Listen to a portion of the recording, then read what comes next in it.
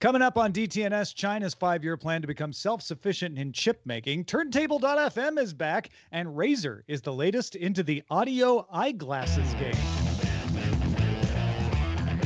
This is the Daily Tech News for Friday, March 5th, 2021 in Los Angeles. I'm Tom Merritt. And from Studio Redwood, I'm Sarah Lane. Drawing the top tech stories from Cleveland, I'm Len Peralta. I'm the show's producer, Roger Chang. And coming back to us from St. Louis, Missouri, Patrick Norton, host of AVXL. Hi, Patrick. How are you, sir? I'm well. Thanks for joining us. I'm excited to be here, sir. We were just talking about all kinds of cool things around St. Louis and bagels and more. Get that wider conversation on our expanded show, Good Day Internet. Become a member at patreon.com/DTNS. Let's start with a few tech things you should know.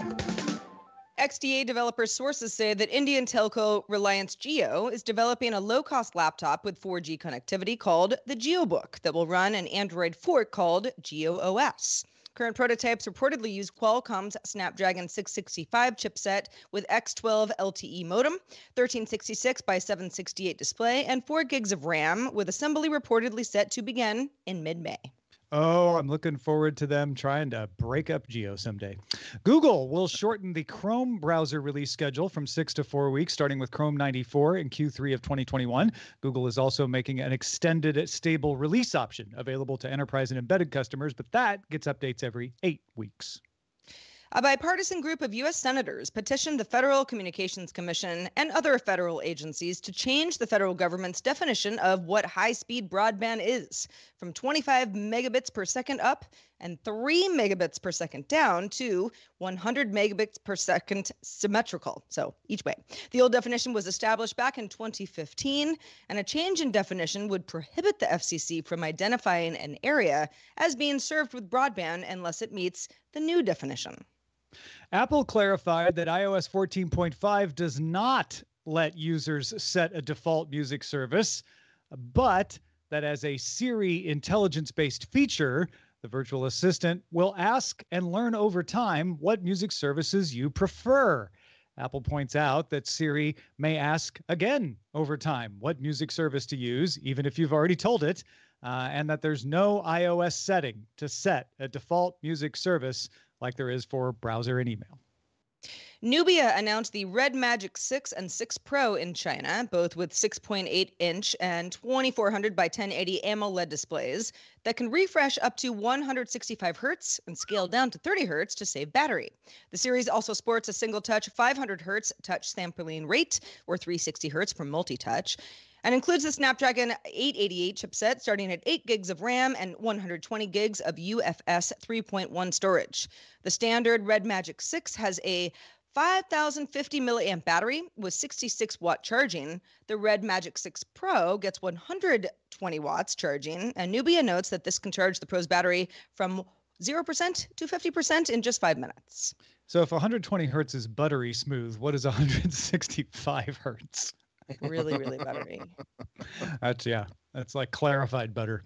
App researcher Jane Manchun Wong has done it again. Jane Manchun Wong is incredibly impressive at finding stuff, finds a lot of stuff in Twitter code, and recently discovered that Twitter's app appears to have the capability of showing you an undo send feature. The thinking is that this might be being tested by some people.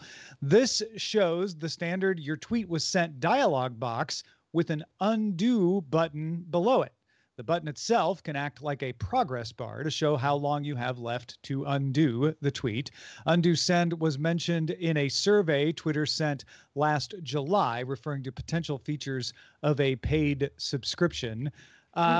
Everybody wants an edit button. Let's just get that out of the way. You can start complaining like, oh, they're going to give me undo send, but not edit. But setting that aside for the moment, who wants an undo send button? Anyone? I mean, I don't know. When this rumor started going around some time ago, I was like, well, this must just be for DMs, because if you send a tweet, you send a tweet. Someone takes a screenshot. It doesn't matter if you delete it or undo send kind of thing. But I guess it's that few seconds of despair where you realize, oh gosh, no one will see it if I just get rid of this really, really quickly. I've been there. I also use a third-party Twitter app, so I just always assume things like this won't apply to me. I think this is probably helpful. Everybody who cares about this probably would care a lot more about an edit tweet button, which you shouldn't expect is happening anytime soon. But it's better than nothing. Right? My guess is this works like Gmail, where it doesn't actually post Yeah. the tweet until the timer runs out. That way, when Pretty you much press the only undo, thing it that never could gets seen. Patrick? Sorry, I'm just envisioning Jack Dorsey sending Jay and Silent Bob to every single house that did manage to access it. Oh, so undo Sorry. send coming your way soon. Yep. In other news, Razer announced the Razer Anzu audio glasses available in square or round styles, depending on what looks best on you. They include 35% blue light filtering lenses with swappable polarized sunglass lenses, integrated 16mm speaker drivers, IPX4 water resistance, and 5-hour battery life. Not that much battery life, really, but hey.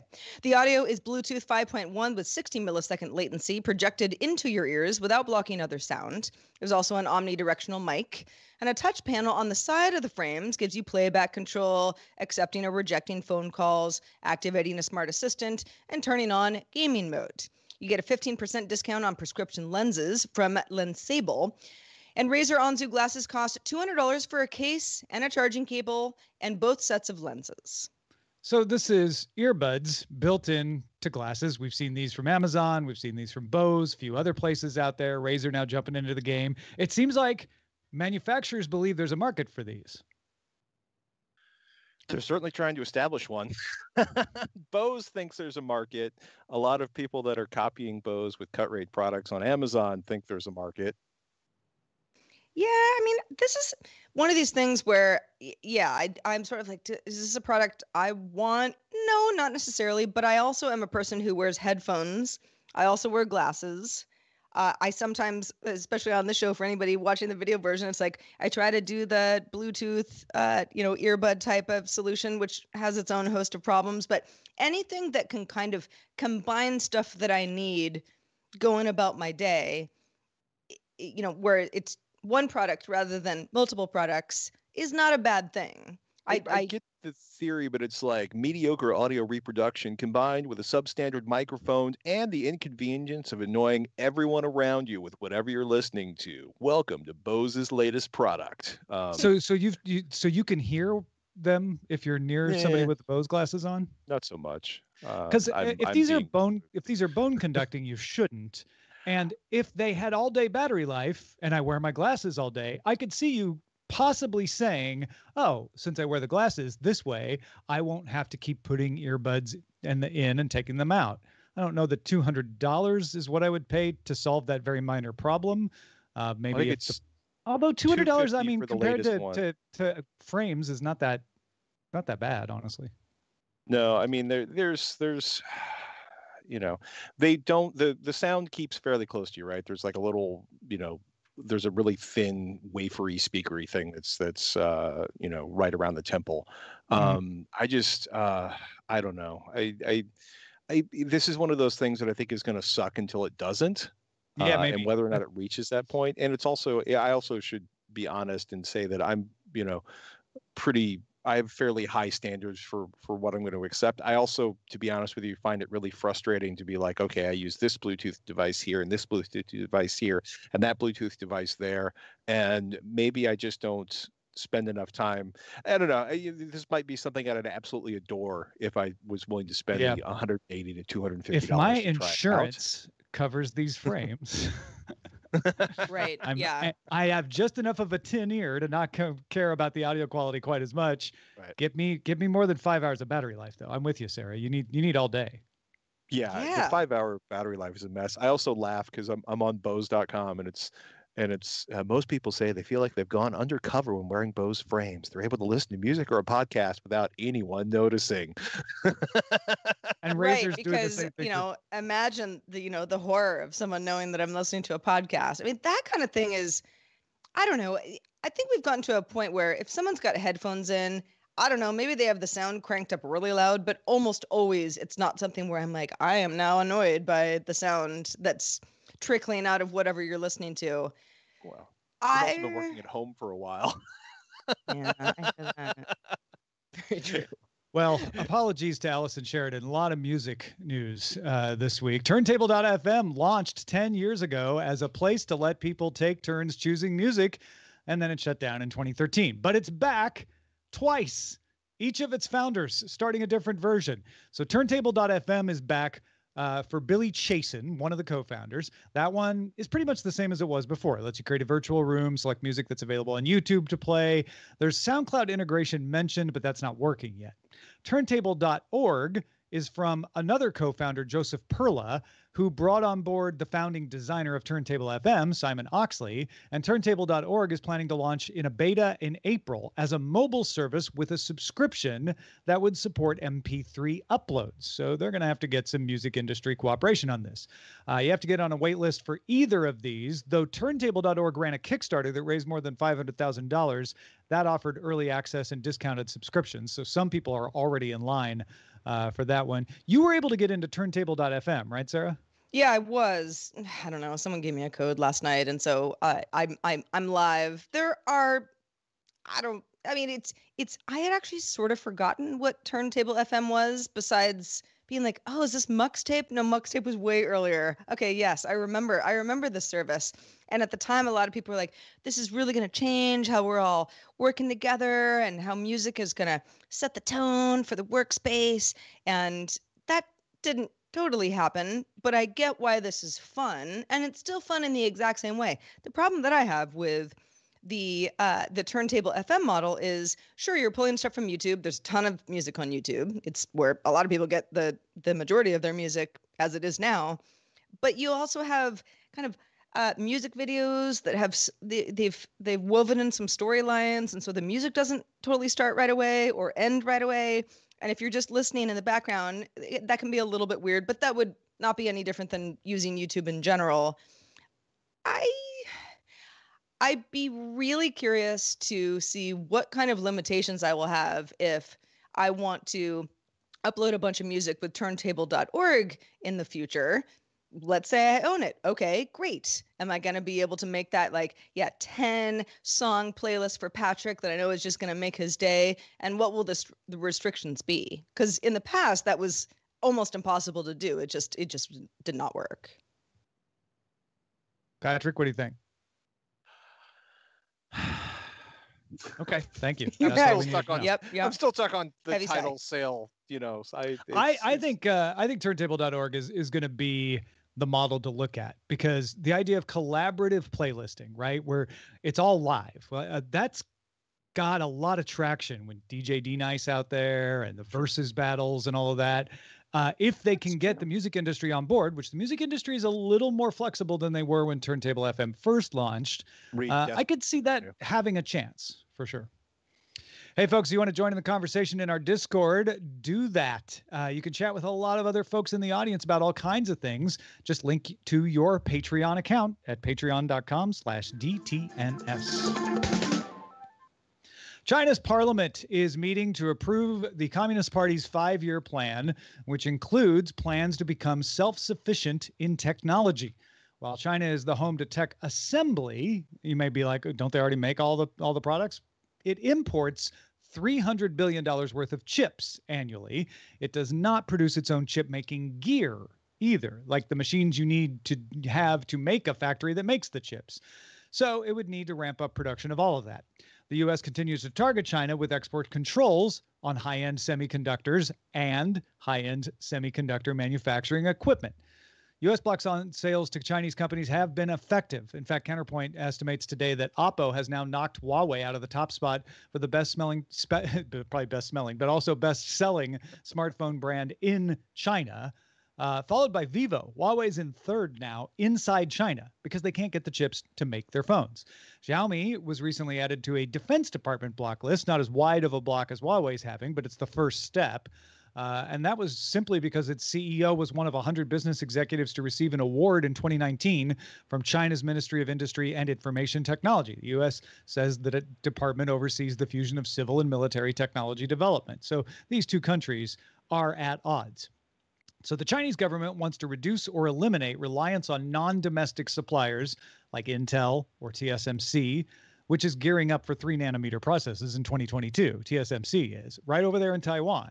The approach appears to involve making do in China with their current best 14-nanometer domestic semiconductors while investing in third-generation chip making, which uses silicon carbide and gallium nitride. So don't try to go from 14 to 7 to 3. Just jump right to the current cutting edge of chip making.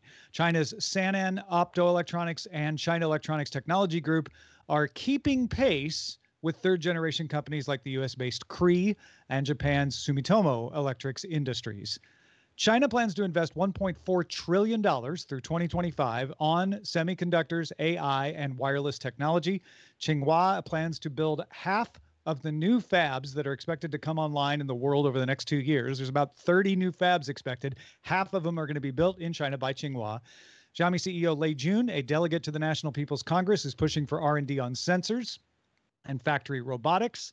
Baidu CEO Robin Li, a member of the Political Consultative Conference, is pushing for legal at scale autonomous cars, making it legal for them to operate their autonomous cars at scale. But the biggest effort here is the chips. It's the idea that China says we want to not have to bring in chips from anywhere else. That way, the U.S. can't bully us and stop us from building stuff. So, Patrick, how possible do you think that is? China has done this before with the internet. They blocked off the rest of the world's internet. They developed Alibaba and Baidu and Tencent, and a lot of viable companies within China. Can they do that with chips? It's going to be really interesting to see, because in one case, you're talking about a lot of intelligence and a staggering amount of money all focused on a particular problem to solve, and amazing things happen. On the other hand, you have a ton of money and a ton of expertise in Intel, and Intel's been having, staggering issues, catching up to contemporary technology. I think this is also tied into some larger issues with like Made in China 2025. It's kind of like, Trump's out, Biden's in, and now we have a new plan to eliminate that, because Made in China 2025, they stopped talking about it a couple of years ago, in part because is part of a larger political game they were playing. I think it's, I get what they're going for. They certainly have, engineering skills and money, and they certainly have a reputation for industrial espionage, so they could probably find a lot of what they need. I don't know if it's going to be that easy to pull all this together. I'm very, very curious. The most efficient way to make chips, it has been shown, is to distribute the manufacture of the parts and the assembly to the places that have the expertise and the most cost efficiency. It's one thing to say, hey, we've got hundreds of millions of people. We can build an internet business in here that's targeted to those people because we know that market.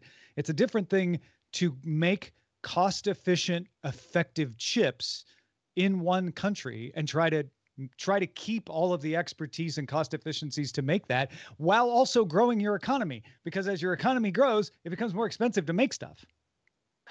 It's also, at some level, I think, building a website and having a market for it is a false analogy to building some of the most sophisticated machines to make even more sophisticated machines in the history of humanity. So I'm curious. I'm really curious to see if they can pull it off.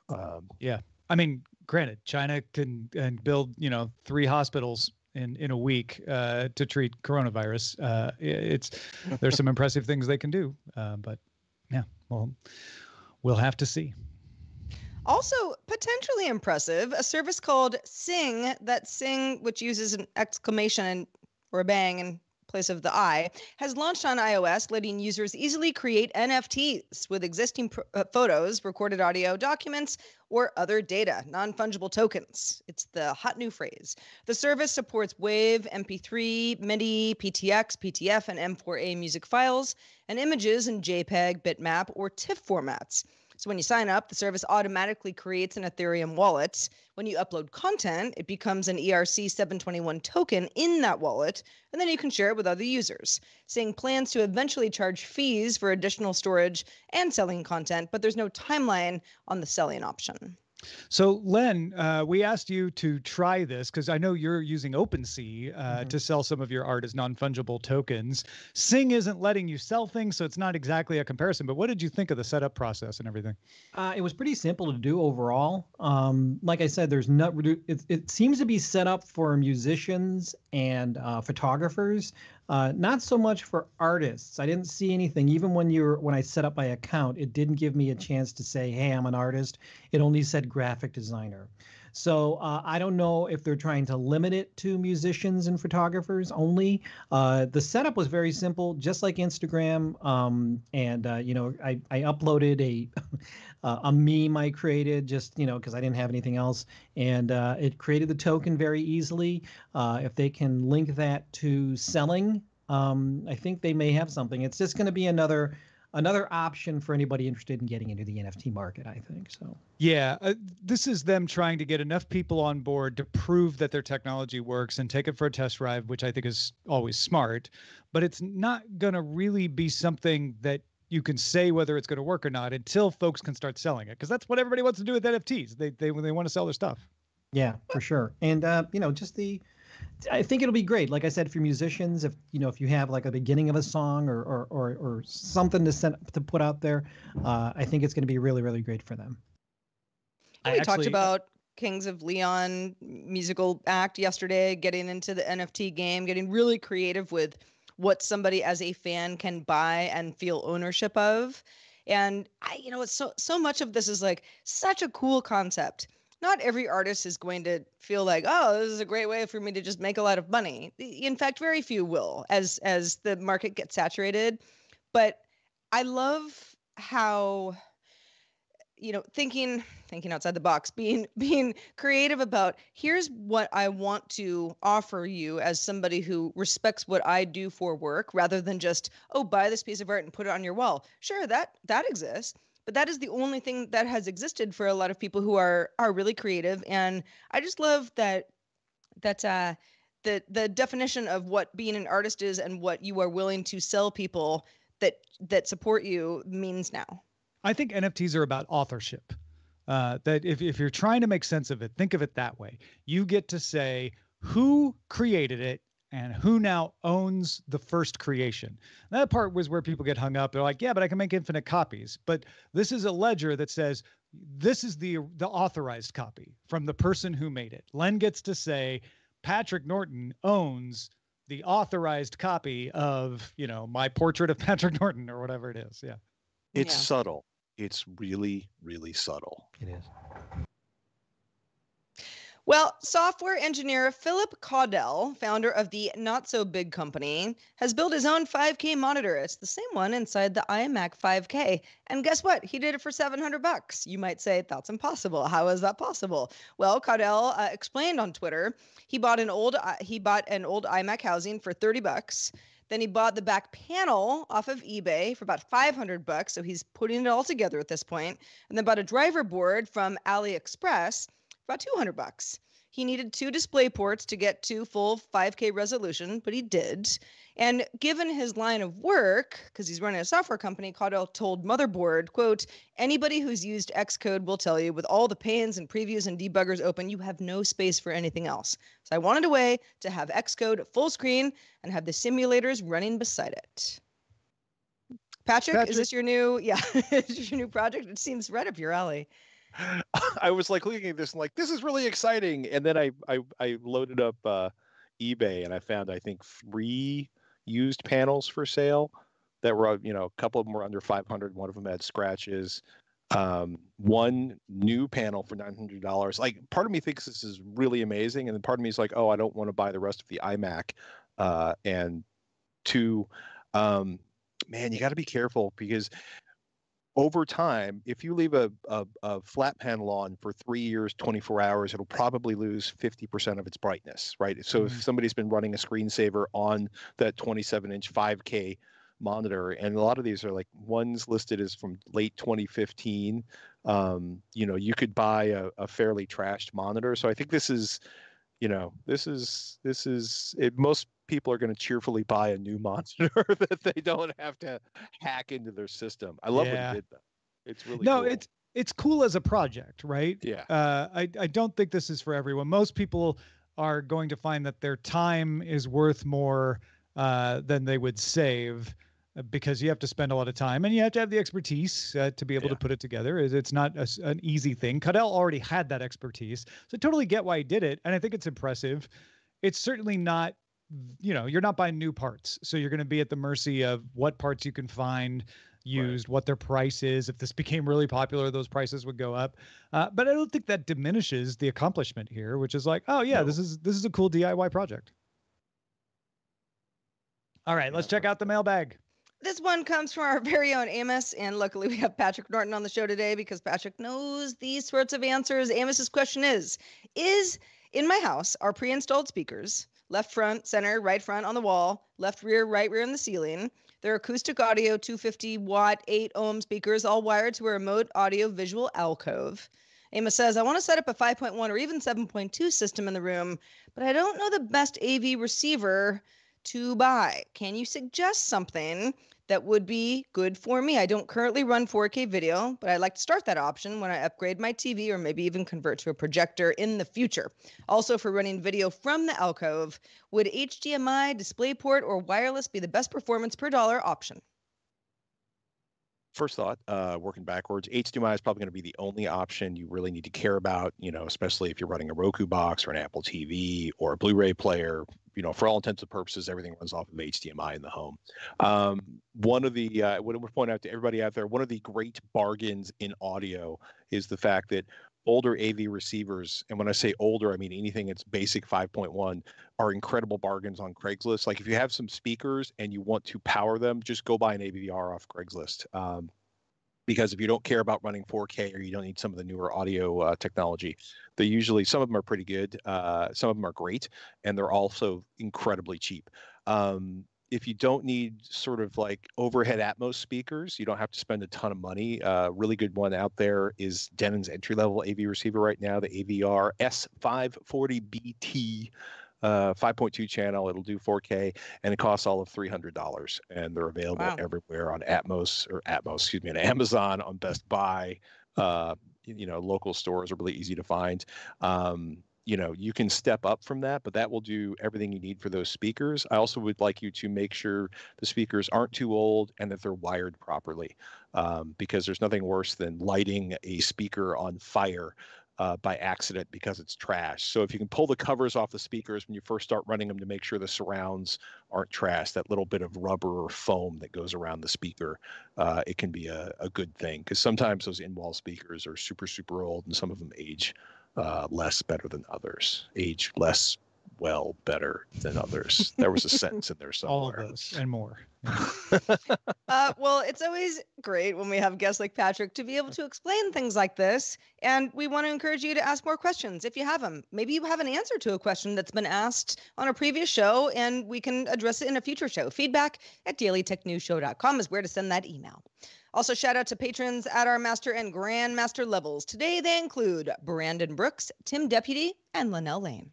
Let's check in with Len Peralta, who has been illustrating today's show. Len, what do you got for us? So we talked a little bit about NFTs there near the end of the show.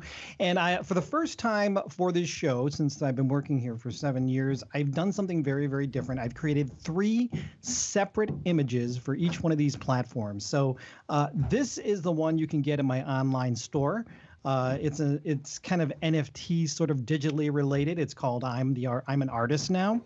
You can get this one, but it's also totally different than the one you get on my Patreon, which is this one, which is called Orange. It's also called I'm an Artist Now, but Patreon users get this one. Oh, and he's got 3D glasses in that one. It's not only just orange. Yeah, you got to check these out. They're pretty cool. The final one I'm not showing here on the show. It's over at OpenSea.io. Just search Len P. It's an NFT. It's one of one. It's I think it's purple or green. I can't remember. Orange. No, pink. Check it out. Go to OpenSea, search my name, and you can find that. It's one of one. You can actually buy that. It's an NFT, and it's pretty cool, guys. Check it out. So there you go. Woo. Beautiful stuff, Len, as always. Also, thanks to Patrick Norton for being with us today. Patrick, you give people advice about all sorts of AV things and beyond every day. Where can people find more of your work? Robert Heron just posted a fresh episode of AV Excel for our patrons at patreon.com/AVExcel. And to get links and all the older episodes, please head over to avexcel.com. Would you like a DTNS hat, hoodie, mask, or mouse pad? We have all of that and a lot more at the Daily Tech News Show store. Dress yourself in our logos and spread the word. dailytechnewsshow.com/store. Folks, we are live Monday through Friday, 4:30 p.m. Eastern, 21:30 UTC. Find out more at dailytechnewsshow.com/live. Tell a friend, and we'll be back on Monday. Talk to you then. This week's episodes of Daily Tech News Show was created by the following people: host, producer, and writer Tom Merritt, host, producer, and writer Sarah Lane, executive producer and booker Roger Chang, producer and writer Rich Straffolino, video producer and Twitch producer Joe Kuntz, associate producer Anthony Lemos, Spanish language host, writer, and producer Dan Campos, news host, writer, and producer Jen Cutter. Our mods: Beatmaster, W. Scott S1, Zoe Brings Bacon, BioCow, Captain Kipper, and Jack Shid. Mod and video hosting by Dan Christensen. Video feed by Sean Way. Music provided by Martin Bell and Dan Looters. Acast ad support from Tim Ruggieri. Patreon support from Stefan Brown. Contributors for this week's show include Chris Ashley, Scott Johnson, Justin Robert Young, and Patrick Norton. Guests on this week's show included Nicole Lee. Live art performed by Len Peralta. And thanks to all our patrons who make the show possible. This show is part of the Frog Pants Network. Get more at frogpants.com. Diamond Club hopes you have enjoyed this program.